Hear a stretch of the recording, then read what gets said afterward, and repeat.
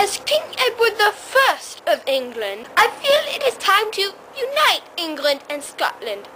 This just in. Edward the First says he wants to invade Scotland. Oh no! He'll take away our flag color scheme and our haggis! We'll have to drink tea and talk like this.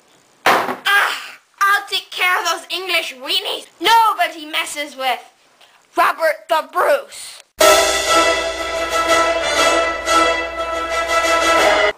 This just in.